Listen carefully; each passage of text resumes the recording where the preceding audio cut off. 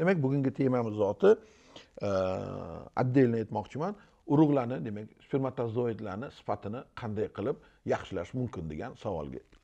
Urug'i o'sha yaxshi bo'lish uchun qanaqa ritmda jinsiy aloqa bo'lish kerak? Boya aytib o'tirgandek, spermatogenezi doktorga kelmasdan yaxshilash choralari deganda shu 6 ta narsaga e'tibor beriladigan bo'lsa, demak biz o'sha ko'zlagan niyatimizga yetgan bo'lamiz.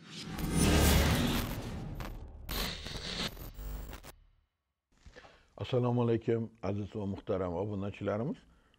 Bugun mana Moskva shahriga borib 2 kun ishladik. Shu ultravita klinikasida bemorlarni konsultatsiya qildim. O'tdagi androloglar bilan birga o'sha master klass ham o'tkazdik. Endi men o'sha yerdagi bo'lgan juda ko'p savollar paydo bo'ldiki, shu savollarni mana muloqot davrida ayniqsa musofirchilikda yurgan o'sha yigitlarimizdan, ayollarimizdan kelib chiqqani. Shuni birinchisi, biz endi musofirchilikda yurib biza Dilmurod aka bitta maslahat beringki, mana bepishlik eng ko'p bilasiz, bepishlik bor. Har xil bepishlik degani o'sha demak odamda jinsiy o'sha qanaqadir muammolar borki, shuni orqasidan ketgan. Buni birinchidan qanaqa qilib o'zimiz davolasak bo'ladi, nimalarga e'tibor berish kerak? Bu bepishlik nimaga kelib chiqadi? Bizga o'sha shundan qutulish choralarini o'rgating debdi. Yana shunaqa o'tda aytishdek, qanday qilib urug'ni sifatini yaxshilash mumkin degan. Endi ko'pchilik internetda mana doktor D sindromini deb ham aytib chiqishibdi. Sizni o'sha gapirganingizdan keyin buni tushunadigan, tushunmaydigan sohani vakillari qayerdandir informatsiya olib, o'qib berib ham bo'lar bo'lmas, ba'zi bir bunga aloqasi bo'lmagan ham o'sha soha vakillarini maslahatlari va noto'g'ri maslahatlari internetda chiqib ketgan va shularga amal qildirib kimdir o'sha soda ichgan, kimdir yana har xil kokteyllarni maslahatlar berishgan, boshqa qilishgan. Shularni asnosida mana bu yerda yana xuddi shunaqa xat bor. Nima deysiz shunaqa narsalarga ham deb qo'yibdi. Endi bu narsani sirasi aytib ketish kerak. Hamma o'zi o'sha qattiq bir narsa tayyorlayotgan bo'lsa, o'sha mutaxassisdan chumchuq so'ysa ham qassob so'ysin deydi.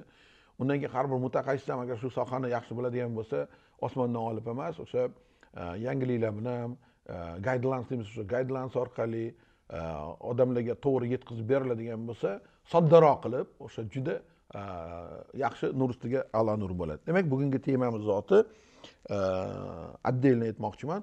Urug'larni, demak, spermatozoidlarni sifatini qanday qilib yaxshilash mumkin degan savolga. Birinchi bo'lib men aytadigan narsam oddiy, bu urug'i o'sha yaxshi bo'lish uchun qanaqa ritmda jinsiy aloqa bo'lish kerak. Ba'zilar kelishadi, aka, menga sperma topshirishni aytyapsiz, men kecha bo'lgan edim, o'tgan kuni bo'lgan edim, qayerga borsam 3 kunda aloqada bo'lmagin deb aytishgan yoki kimdir bir hafta aloqada bo'lish kerak emas ekan, har xil gaplar bilan kelishadi. Shularga ham aytib qo'yaman men. Va hozir mana ilmiy bir ish bor, yaxshi qilingan. Bu yerda bir nechta o'sha meta-analiz deb aytamiz, исследование qilishgan. Bu исследование nima to'g'risida mana qarang.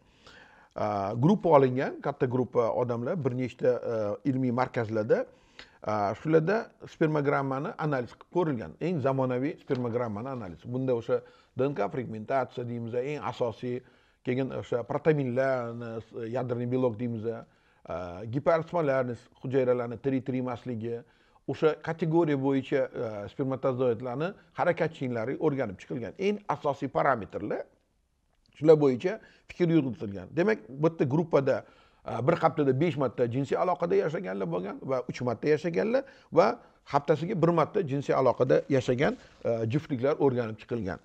Shu qilingan ishlarni agar rezyumesiga keladigan bo'lsak, eng yaxshi urug' bir haftada 5 marta va undan oshiq jinsiy aloqada yashaganlarda bo'lgan. O'rtacha ahvol 3 marta jinsiy aloqada bo'lgan va eng yomon urug'larni o'sha ahvoli hamma boya yetgan ko'rsatkichlardan tashqari eng yomon ahvol o'sha bir haftada 1 marta yashagan juftliklarda shunaqa hosil bo'lgan. Va bu yerda bitta исключение qilib aytilyaptiki, bu 3 ta o'sha ko'rsatkich agarda bemorlarda urug'larni soni juda kam bo'ladigan bo'lsa, ya'ni normal darajadagi urug'i bor, ya'ni oligospermiya deymiz, o'sha holat bo'lmagan bemorlarda bu narsa o'rganib chiqilgan va shu bo'yicha maslahat berilgan. Demak, ilmiy o'sha qilingan katta izlanishlarga asosan o'zimiz ham bu narsani ko'p yillardan beri kuzatib boramiz. Demak, aytamizki, birinchi bo'lib maslahat o'sha haftasiga 5 marta jinsiy aloqada bo'lmoqlik, o'sha urug'larni birinchidan sifatini yaxshilanishga, o'tda dimiq qolmaslikka juda ko'p mana aytib berilgan. Bu yerda har bir jinsiy aloqa deydi o'rganib chiqqanda nimani, spermatozoidlarni nimaga sifatini yaxshi qiladi desa, chunki o'sha gipofizni va tuxumni gonadniy sistemani ikkalovini ishini, faoliyatini stimulyatsiya qilganlik hisobiga deyiladi va ko'p turib qolmaganiga o'sha juda yaxshi bilamizki, bu yerda qanchalik urug' pridatkada yoki o'zini tashqariga chiqishini kutib o'tiradigan bo'lsa, unga tashqaridan qilayotgan ta'sirlar shunchalik kuchli bo'lib, o'sha urug'ni ichidagi DNKni fragmentatsiyasi, eng asosiy o'sha DNKlarni bir-biridan zanjirini uzilish holatlari juda ko'payib ketib qoladi. Shuning uchun qanchalik tez aloqa bo'lib turadigan bo'lsa, o'sha uzilish, DNKlarning uzilishi kamayadi va bu holat kam uchraydi. Ikkinchisi, gormonlarni qanchalik harakatda bo'ladigan bo'lsa, o'sha natural holatda miyani ichida chiqayotgan gonadotroplarni demak ishlashi juda yaxshi bo'ladi va odamda o'sha holat yaxshi bo'ladi. Yana endi ko'rib chiqqanda aktivniy forma kislorodda deyiladi. Eyakulyatsiya tarkibida tez o'sha ko'p yashaydiganlarning ichida o'sha eng qimmat va hozir obyektiv odamni o'sha muammosi bor yo'qligini ko'rsatib beradiganlar, shu ham hech qanaqa dorilarsiz oddiy o'sha jinsiy aloqa ko'p bo'lganida bu narsalarni yo'q bo'lganini aytib berdi. Undan keyin akrosomalniy reaksiya deymiz. Mana shu akrosoma shundaki spermatozoidlarni harakatlanish davrida har xil reaksiyalar paydo qildirib, o'sha spermatozoidni tuxum hujayraga yetib borishi va uni bilan o'sha qo'shilishida katta rol o'ynaydi. O'tda o'sha kemotaksis hisobiga gelonidaza degan o'sha ferment ishlab chiqariladi. Bu o'sha o'zini oldidagi yo'llarni ochib borishiga, o'sha tuxum hujayrani topib borib unga qo'shilishiga juda katta rol o'ynaydi. Mana shu kim reaksiyalar, ya'ni birinchi bo'lib orientir deymiz, spermatozoidni tuxum hujayra qattaligini topishi, uni yo'llariga ketayotganda yo'lini ochib ketishi va borib o'sha tuxum hujayra bilan qo'shilishi, bu eng zamonaviy tekshirishlar. Hozir zamonaviy tekshirishda shu narsalarni ham ko'ra olamiz. 100% spermatozoid podvижный bo'lsa, 100% masalan ko'rinishi yaxshi bo'lsa, bola bo'lmaydi. Mana shu ko'rsatkichlar juda ko'p narsani aytib beradi. Agarda o'z vaqtida o'sha haftasiga 5 martadan aloqa bo'ladigan o'sha juftliklarning orasida o'sha gonadazani ishlab chiqarishi, akrosomani aktivligini saqlanib qolishi, oldindan shu reaksiyalar pridatkani o'zida turganda yoki qinning ichiga tushganda rivojlanib qo'yib, spontan deb aytamiz, spontan o'sha reaksiyalar bo'lmasligini oldini olar ekan. Demak, o'sha homila bo'lishi va undan keyin embrionni rivojlanishi va drobleniya deymiz, qari ona hujayra bilan ota hujayra bo'lgandan keyin paydo bo'lgan o'sha embrion ko'payadi. Ya'ni drobleniya deymiz, bo'linish bilan katta bo'lib o'sib, asta-sekin keyin bachadonga kelib, unga ichiga kirib olib, trofoblast bilan birga homila rivojlanadi. Agarda to'xtab qoladigan bo'lsa, o'sha homila rivojlanmay qolishi, tushib qolishi, boshqasi, mana shu oddiy jinsiy aloqani rejimi noto'g'riligidan ham bo'lar ekan. Keyingisi mana yana aytib o'timiz kerakki, eng asosiy narsalardan bittasi chakish. O'sha bu to'g'risida ko'p gapirilgan. Mana marixuana degan ham, ya'ni bizda nasha deb aytishadi. Uni ham chakish to'g'risida gap ketadi. Bizda ko'proq bu narsani bekitishadiki, gapirilmaydi. Shunaqa chakar ekan, boshqa qilar ekan deb. Mana katta bir ilmiy ish qilgan. Mana o'zi 2000-yillarda alkogol bilan o'sha ichkilikni va chakishi spermatogenezga ta'sirini o'rganganmiz. Bu endi katta o'sha исследование qilingan chakish to'g'risida. Bu qanaqa olingan? Juda katta bir necha ming odamlarning ichida olindiki 5 ta sigaretni bir kungacha chaqadiganlar va 5 ta sigaretdan ko'p chaqadiganlar o'rganib chiqilgan. O'sha 5 ta sigaretdan katta chaqirib chiqadiganlarning ichida boya aytgandagi nimani spermatozoidlarning ichida o'sha boyaga aytgan o'zgarishlarni ko'p bo'lganligi, eng asosiysi endoteliya deb aytamiz. O'sha endoteliyalarni buzilishiga va oksid azotni kamligi va boya aytgan barcha o'zgarishlarni ko'payganligi topilgan. Chakishni tashlagandan keyin yoki chakishni to'xtatganlar yoki 5 tagacha bo'lgan sigaret chakkanlarni da shu o'zgarishlar kam chiqarilgan. Davolashda ham tashlagandan keyin o'sha shunaqa nima bor, ish ham qilingan. Chakkan, keyin sigaretni tashlagandan keyin ham o'sha obsledoniya qilingan 3 oy va undan o'tgan paytda spermatozoidlardagi bo'lgan o'zgarishlar, yaxshi tomonga o'zgarishlar bilan biz aytamizki, bugun doказательный meditsina bo'yicha shu narsa ko'rsatib berildi. Demak, chakish ham juda katta ziyon keltirar ekan. Ayniqsa 5 ta sigaretdan ko'p chakadigan odamlar. Kimda bepishlik bo'ladigan bo'lsa, birinchi dushman demak shu chakishni o'sha kuni tashlash kerak, chunki undan qabul qilayotgan qimmat dorilar ham faqat shu chakayotganlikni ziyonini ketkazishga ketib, undan masalan yaxshi naf bo'lmasligi mumkin bo'ladi. Endi keyingi bo'ladigan narsa bu ichkilik. Ichkilikning to'g'risida ham qilingan ishni olib chiqdim. Bu yerda nima deyilgan?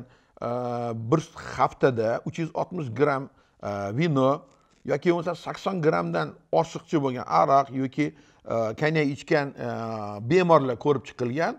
Shungacha ta'sir unaqa yuqori bo'lmagan bo'lsa ham, lekin 360 gramdan oshsa vino yoki 80 gramdan oshgan bir haftada aroq ichiladigan bo'ladigan bo'lsa, bularni hammasini spermatogenezida stoyki deyiladi. O'sha spermatogenezni buzilishi ungacha va keyingisida gruppalarda shu narsa topilgan. Eng qiziqarlisi pivo to'g'risida, pivoni normasi yo'q. 1 gram o'sha pivo ham maslahat berilmagan, chunki даже 5 gram 10 gram pivo berib ko'rgandan bir haftada ularda o'sha spermatogenezda o'zgarish bo'lgan. Demak, alkogol to'g'risida gapirib o'tadigan bo'lsak, o'sha 80 gramgacha eng kuchli o'sha nima bo'lishi mumkin ekan. Undan yuqori bo'lsa muammo chaqirar ekan, vinoda ham 360 va pivo umuman mumkin emas. Endi bizda yaxshi islomda bilasiz, ritsin min amali shayton deyiladi.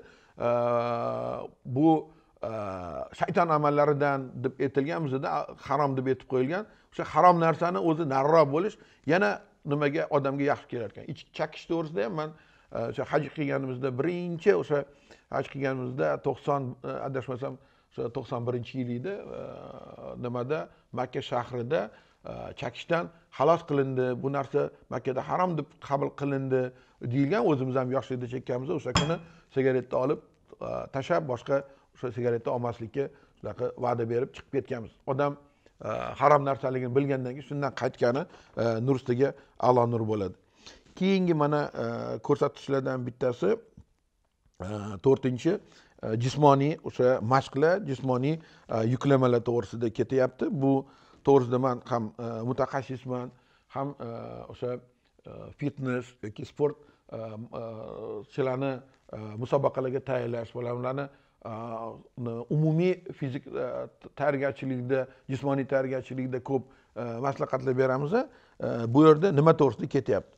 Birinchidan, sport yaxshi, o'zi umuman bo'lishi kerak sport.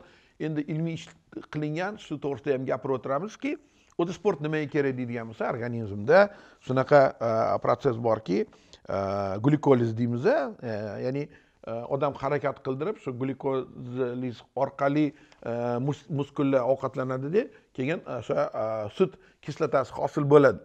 Endi ana shu sut kislotasi zakisleniya deb aytamiz, ya'ni organizmni ko'proq shu achishtirishga olib keladi.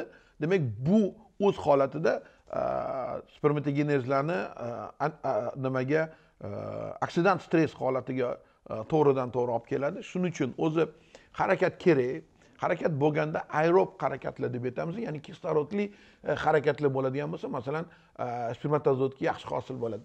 Endi o'ta o'sha kuchli trenirovkalar odamda glikoliz o'sha prosessi kuchayadi, laktat o'sha kislotasi ko'proq ajralib chiqishiga, zakisleniya bo'lishiga, organizmda va bu ko'proq o'sha anaerob o'sha kislorodsiz trenirovkani hisobiga va tezroq kortizol chiqishiga, stressli gormon chiqishiga, bu undan tashqari organizmdagi barcha gormonlarni yana ish faoliyatini yo'qotib yuborgandan, pasaytirib yuborgani hisobiga spermatogenez protsessi juda yomonlashgan. Mana shunaqa ish qilishgan bular nimada o'sha minnosu bemorlarda anaerob o'sha nagruzkalarning orqasidan spermatogenez buzilganligini va o'sha glyukozni orqasidan kuchaygan glyukoliz orqasidan spermatogenezni yomon bo'lib ketib qolganini ko'rsatib berishgan.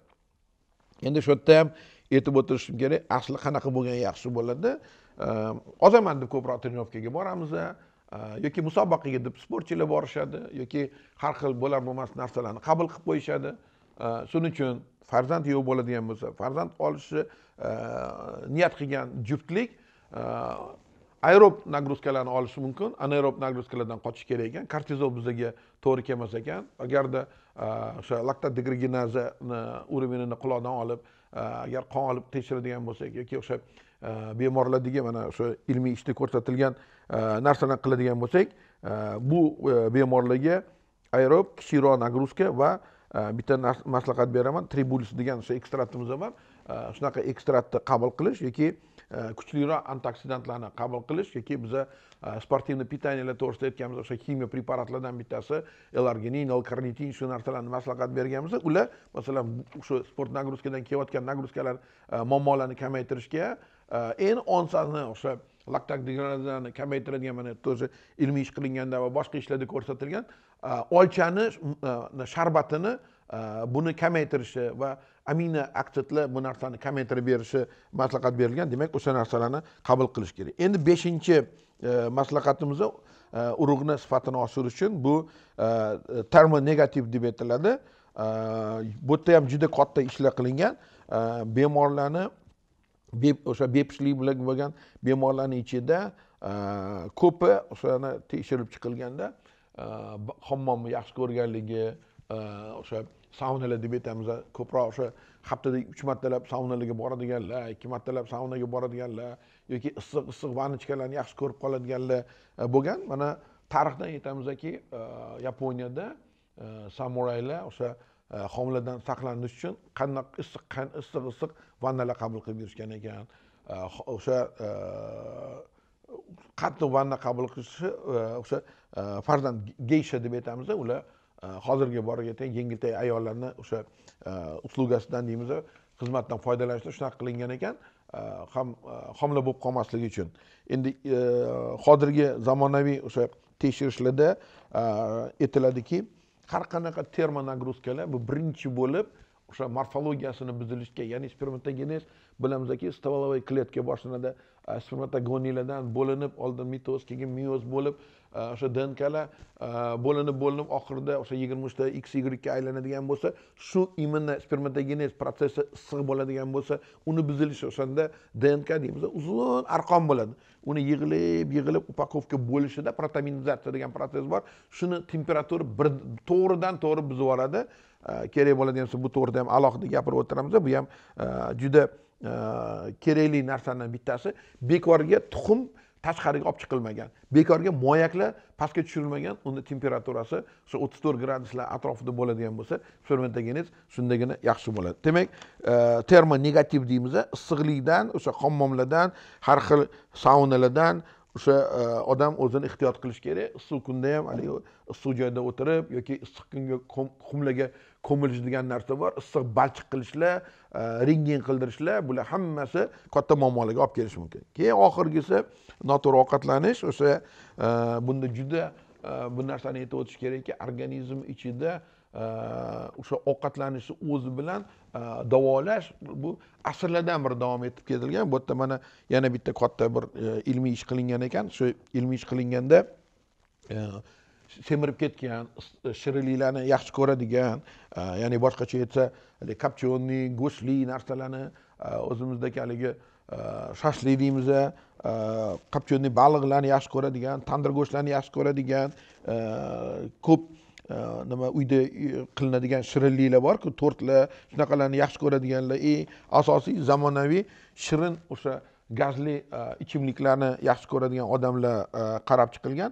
Bularni hammasida o'sha spermatogenezda juda jiddiy o'zgarish borligi topilgan. Sababi bularnida haligi boshida aytib o'tgan ham harakatchanlikda, ham DNK fragmentatsiyada, ham proteinizatsiya protsessida gipersmolarис, ya'ni o'zini himoyalash prosesslarini, spermatozoidlarni kamayib ketganligi, ya'ni o'zini himoyalamagandan keyin o'sha akrosomalarda golinidazani chiqish prosessi buzilganligi to'g'ridan to'g'ri zakisleniya prosessi bilan yeyotgan ovqatlarimiz hammasi oxiri organizmni zakislat qildirib, o'ta erkin radikallarning ko'payib ketishi va oksidant stressni kuchayib ketganiga olib kelgan.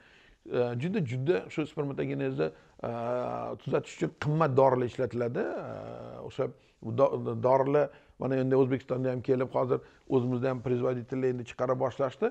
Lekin o'sha dorilarni darza qabul qilish, siz noto'g'ri ovqatlanadigan bo'lsangiz, o'sha zakislat qiladigan prosesni ovqatlar ko'proq qabul qiladigan bo'lsa, undan hech qanaqa effekt bo'lmagan. Endi mana shu ilmiy ishda ko'rib chiqildi-da, shularni birinchi zakislat qiladigan proseslarni to'xtatish va odamlarga ko'proq o'sha ko'katlarni iste'mol qilish yoki boshqacha aytganda men ko'p aytaman, shlachnoy produkti deyiladi, ya'ni alkaloidlar deydi, alkaloid produktlar yoki ishqorli ovqatlarni ko'proq qabul qilinadigan bo'lsa, organizmdagi zakisleniya prosessi birinchi bo'lib to'xtatadi, o'sha genetik muammolarni hal qilishda ham katta rol o'ynaydi. Biz mana eng ko'p aytadigan narsamiz uglevodni sonini kamaytirish kerak. Eng birinchi yengil uglevodlarni. Органическое вещество, содержащее углерод, кислород и водород. Rahmat. Mana yaxshi podkastga qilib beryapti. Uglevod demak o'sha aytganimizdagi organizm ichiga tushgandan keyin yengil uglevodlar bo'ladigan bo'lsa, ortiqcha o'sha zakisleniya prosessi kuchaytirib beradi. Nima qabul qilish kerak desa, o'sha kletchatkani tarkibida murakkab uglevodlar bor. O'sha murakkab uglevodlar odamni tan sonini yaxshi qiladi. Spermatogenez tuzatib beradi. Spermatogenezni yaxshilab beruvchi hamma produktlar sog'liqlik uchun eng foydali narsa. Odamning qomatini ham yaxshilaydigan, terisini ham yaxshilaydigan, bu ayollarga ham hammasi va o'sha qon tomirlarini tozalab beradigan, uzun umr ko'rsatib beradigan narsa hisoblanadi. O'sha nafsi agar kim tiya oladigan bo'lsa, to'g'ri ovqatlanadigan bo'lsa, o'sha dimlangan deb aytamiz. Hozir mana har xil mana ovqatlarni pishirishni bilamiz, lekin esimizdan chiqib ketadi manti qozon. Mana o'zbeklarda juda zo'r narsa bor, manti qozon degan. Uni manti qilish uchun emas. O'sha manti qozonda dimlab ko'p ovqatlarni pishirib yeyish mumkin. Ayniqsa esimizdan chiqib ketishi kerak. O'sha nimalarni, ko'katlarni, brokkolidan keyin o'sha kapustani, pomidormi, boshqalarni tanamani hozir bozorimizda bizaniki eng O'zbekistonda yashaymizda bozor to'la ko'katlar bor, har xil. Shularni hammasini manti qozonda pishirib qabul qilinadigan bo'lsa, tuzsiz qabul qiladigan bo'lsa, birinchidan ortiqcha yeb qo'ymaysiz. O'sha kletchatka tushadi, sizga hamma foydani beradi. Kuchingiz oshsa oshadi, hech qachon kamaymaydi. Hech qachon kamaymaydi. Intervalli голодание deymiz, 16 soat, 17 soat o'sha nima qildirib ovqat yemasdan, ya'ni boshqacha ro'za tutish. Qarang, aytib qo'yilgan, dushanba kuni, payshanba kuni ro'za tuting. O'sha ro'za qilganda ham o'sha dimlagan narsalardan iste'mol qiling. Siz sog' bo'lmasangiz, men kafil, albatta hamma erkin radikallar ham tushadi, qon tomirlar ham toza bo'ladi, spermatogenez ham yaxshi bo'ladi, jinsiy hayot ham yaxshi bo'ladi. Eng asosiysi odamda o'sha go'sht yemaganning hisobiga, qovurilgan yog'lar tashqaridan o'sha yog'lar kirmaganning hisobiga odamda agressiya degan narsalar ham kamayadi, yaxshi bo'ladi. Endi nima bilan oqsillarni qondirish mumkin? Oqsil kerak, oqsil bo'ladigan bo'lsa, o'sha tovuqning ko'kragi deymizmi, baliqlarmi, dimlangan baliqlarmi, kam-kamdan bo'lsa ham molli yoki o'sha qo'y go'shtini yog'siz joylarini o'sha dimlab pishirish. Go'sht yemayman deyotganimi yo'q, baliq yeng, go'sht yeng, u ham kerak bo'lishi kerak, oqsil ham kerak albatta. Miya masalan yog'da ishlaydi, jigar yog'da ishlaydi. U yog'lar masalan o'sha o'simlik yog'lari, hayvonot yog'i ham bo'lishi kerak, lekin o'sha yog'lar hammasi dimlab pishirilgan yog'lar bo'ladigan bo'lsa, nur ustiga a'lo nur bo'ladi. Maslahat beriladiki, aminokislotalar, baliq yog'ini ko'proq iste'mol qilish odamni o'sha boya aytib o'tirgan muammolarini hal qilishda juda yordam beradi. Men bitta narsani aytib o'tib ketmoqchiman. Bizda shu O'zbekistonda bemorlarda nimani sink qabul qilish unaqa modaga kirgan emas, yo bilishmaydi. O'sha sinkni tarkibida ko'p sinki bor narsalarni iste'mol qilish prostata va o'sha u ham spermatogenezi yaxshi bo'lishga harakat bo'ladi. Keyin o'sha aminokislotalar bo'ladi 22 xil, zaminimiy, nizaminimiy o'sha aminokislotalar deymiz. Ayniqsa nizaminimiy o'sha aminokislotalarni ko'rib, ularni ko'proq produktlar tarkibida qabul qilish nur ustiga a'lo nur bo'ladi. Mana endi qisqa bo'lsa ham hozir o'sha aytib o'tdikki, mana shu ovqatlanishda juda katta narsa bor ekan. Endi oxirgisi shu ovqatlanishni qanaqa bo'lish va necha marta ovqatlanish. Bu ham katta ish ekan. Bu alohida bitta ish qilingan. Boshqatdan aytaman, o'sha ilmiy maqola bor. Bu yerda bir kunda 3 marta ovqatlangan odam yoki 2 marta ovqatlangan odam to'g'risida ketyapti. Intervalni golodaniya qilib turib, haligi boya aytgandek ovqat yeganlarda spermatogenez undan ham yaxshi bo'lgan yoki bir kunda eng ko'p marta 3 marta ovqat yeganlarning orasida deymiz, snackslar deymiz, qo'shimcha ovqatlanmagan odamlarda ham spermatogenez yaxshiroq bo'lganligi va ularda jinsiy ahvolotda yaxshi bo'lganligi ko'rsatib berilgan. Demak, mana shu ikkita katta qilingan ilmiy izlanishlarga asoslanib, boya aytib o'tirgandek spermatogenezni doktorga kelmasdan yaxshilash choralari deganda shu 6 ta narsaga e'tibor beriladigan bo'lsa, demak biz o'sha ko'zlagan niyatimizga yetgan bo'lamiz. Aytgan gaplarim yoqayotgan bo'lsa, like bosib qo'yish unutmanglar. Savollaringiz bo'ladigan bo'lsa, Telegram kanali orqali to'g'ridan to'g'ri o'zimga savol beradigan bo'lsangiz, albatta hamma 100% o'zini javobini oladi. 1 sutka, 2 sutka ichida maksimal javob berishga doim harakat qilaman. Salomat bo'linglar, yana ko'rishguncha xayr.